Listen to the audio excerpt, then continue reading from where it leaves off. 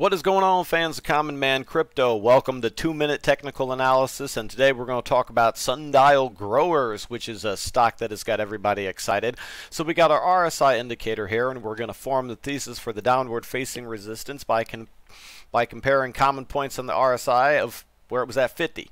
So check it out right here. Boom, and then down here, kaboom. There's your downward facing resistance, meaning Sundial has broken above the downward facing resistance, and Sundial has put in a higher high relative to the last one, two bullish indicators.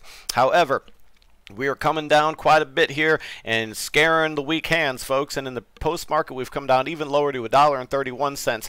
However, if we find support at this level, that could be the thesis for another move to the upside, which could see the bulls being very, very excited. Now let's get into our Fibonacci retracements. Let's begin by the first bullish impulse all the way up. Boom, boom, boom. Right here. It looks like we found good support at the 618, but we failed to break above the 0.5, which is forming the thesis that we are currently range bound. Let's do another fib retracement from this tippy top to the bottom of the breakdown, and looks like we are still a bit range bound in this area. Now, getting a little theoretical on you guys, let's use our disjoint angle tool to form the thesis for the theoretical bullish angular momentum. Right like this. Trace it, pop it out.